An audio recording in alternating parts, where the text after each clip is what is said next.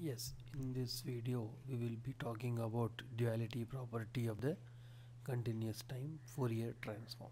Okay, the summary of the talk would be like this. First we will discuss about duality property. We will see the proof of the duality property and we will see 6 examples, and from that we will try to define what is analytic signal, and we will end up the talk with the example for an analytic signal. Okay, so let us start with the definition of the continuous time Fourier transform. For a signal x of t, we define the Fourier transform to be x of j omega equal to integral minus infinity to infinity x of t power minus j omega t, and the corresponding inverse Fourier transform is given by x of t equal to 1 by 2 pi integral minus infinity to infinity x of j omega e power j omega t d omega. So, and these two functions x of t and x of j omega, they are related in this fashion. Okay, now let us directly jump into the definition of the duality property. It says that if x of t has x of j omega as the Fourier transform, then by replacing omega with t and then taking the Fourier transform, it would be equal to 2 pi into x of minus omega. That is, if you look at these two relations little bit carefully, we see that duality property is concerned with taking the Fourier transform of the signal x of t twice. Okay, so let us try to prove this property. So we start with the definition of the Fourier transform, which is given by this. Now just for the sake of clarity, we will replace the dummy variable omega with lambda. So and hence we get x of j lambda would be equal to integral minus infinity to infinity x of t power minus j lambda t dt, which is same as the definition of the Fourier transform, but the dummy variable is lambda instead of omega. So we will soon understand why we have done this. Yes, now what is the next step? Now we will try to take the Fourier transform of this new function x of j lambda, which is a complex function. So let it be defined as f of j omega, which is nothing but integral minus infinity to infinity x of j lambda e power minus j omega lambda d lambda. Now the next step would be substitution of the equation 7 in equation 8. So what do we get by substituting? We get this equation. So and what is it we have done? We have replaced our x of j lambda with this, the term which is inside the square bracket. By doing small arrangements, we can easily rewrite this equation 9 in terms of as equation 10.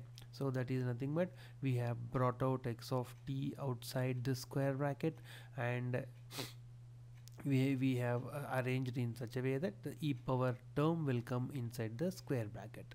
Okay, so but you can from our class notes we can see that this integration inside the square bracket is nothing but the generalized function representation of the Dirac delta function.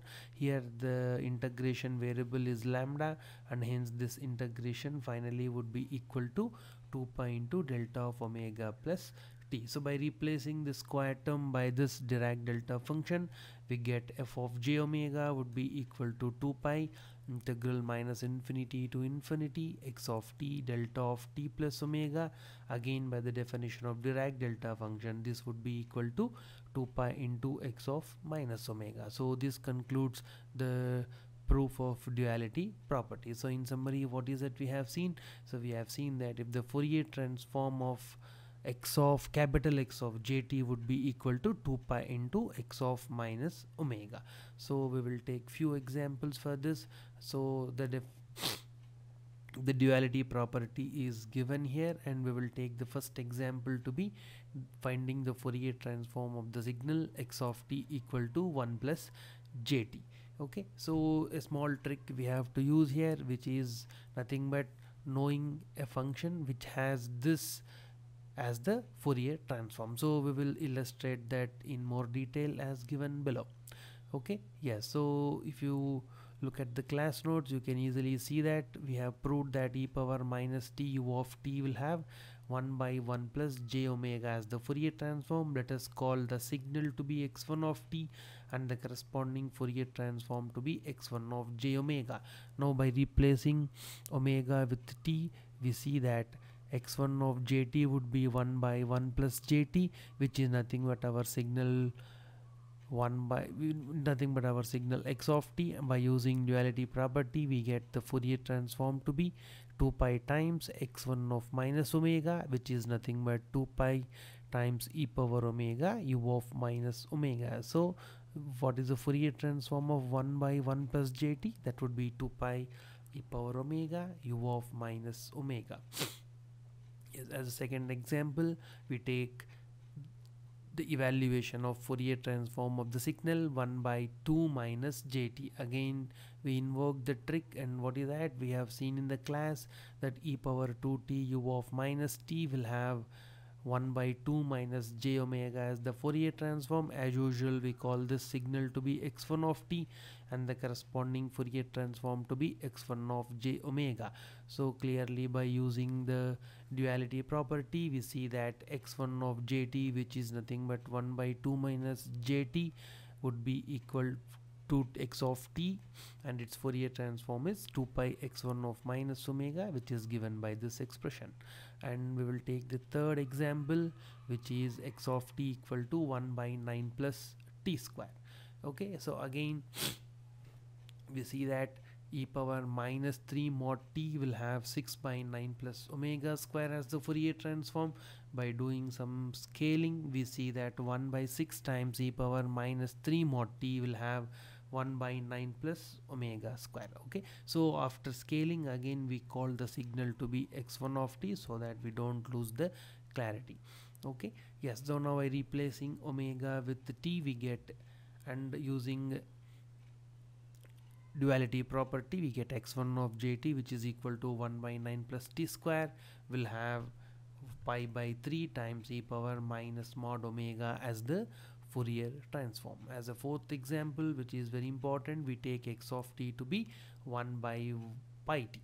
Okay, so we start with the signum of t, which will have 2 by j omega as the Fourier transform. By doing some scaling, which is nothing but multiplication of with j by 2 pi, we get x1 of j omega to be 1 by pi omega. Again, please note that even though we have done the scaling, still we call that signal to be x1 of t. So by replacing omega with t and using duality property, we see that 1 by pi t will have 2 pi into x1 of minus omega, which is nothing but minus j signum of omega as the Fourier transform. Okay, as an example 5, we take x of t to be 1 by 2 times delta of t minus j by pi t. So again we start with the signal u of t, which will have pi delta of omega plus 1 by j omega as the Fourier transform. By doing the scaling with 1 by 2 pi, we see that the corresponding Fourier transform is 1 by 2 times delta of omega minus j by pi omega. Now by using duality property, we see that this signal will have u of minus omega as the Fourier transform.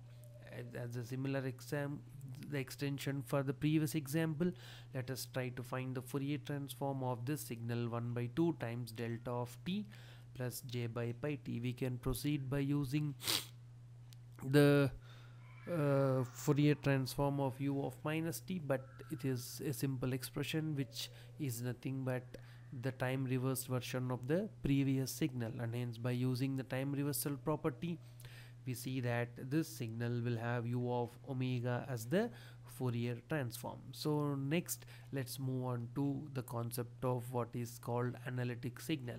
So again we assume that x of t will have x of j omega as the Fourier transform.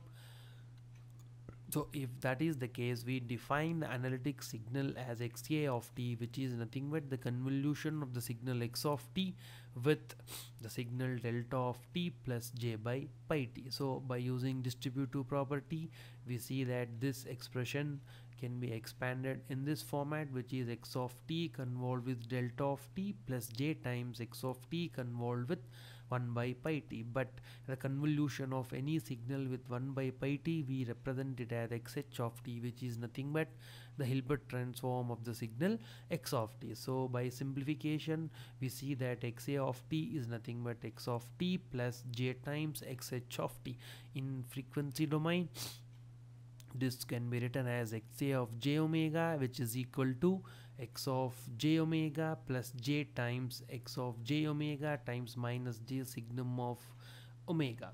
So by simplification, we see that this is nothing but 2 times x of j omega times u of omega. So if you look at this equation little bit carefully, we see that the Fourier transform of the analytic signal will have only positive frequencies of x of j omega.